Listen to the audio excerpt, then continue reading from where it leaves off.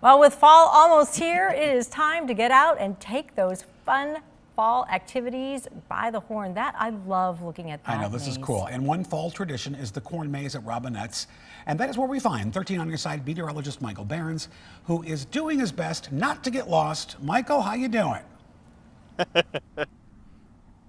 You know, we are trying our best out here, Kirk. As you saw before the break, we were making our way through the maze, and we have worked our way to something that may be able to help. We got this bridge behind us. You know what they say, getting some extra height may help you figure out the surroundings. So I'm going to send our photographer, Dan, up the stairs. He's going to take a look at what we have gotten ourselves into, and we are just thick deep into this corn maze. This thing goes on for what seems like forever. There are just winding paths, loop backs. You end up just, well, covered in corn, and finding your way out can be quite the challenge. But it's a fun challenge, and one that you may want to come out here to take in too. So when we spoke earlier today with Alan here, he gave us some more details about what to expect with this corn maze.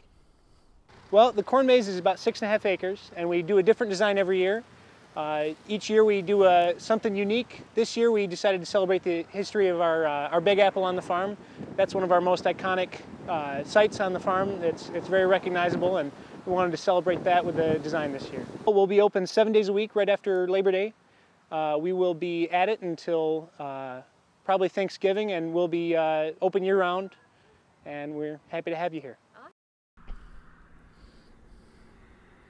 As you just heard, they are definitely looking forward to people coming out this fall and taking things in. And one of those things, again, being the corn maze. And as Dan was showing you before we went to that sound there, it is a big corn maze. The paths are small. If you've been on some of those bigger ones where they kind of like use the combine to make the paths, this isn't it. These are like really tight quarters. So you can definitely get lost out here in the maze. And of course, that's not the only thing to do. They have, of course, the apple picking that'll be coming up here soon. They have their bakery, they have their gift shop, the winery. There is certainly a lot to do out here at Robinette's, and I'm definitely looking forward to taking it in as fall weather settles in. But for now, reporting from somewhere in the corn maze, meteorologist Michael Behrens, 13 on your side.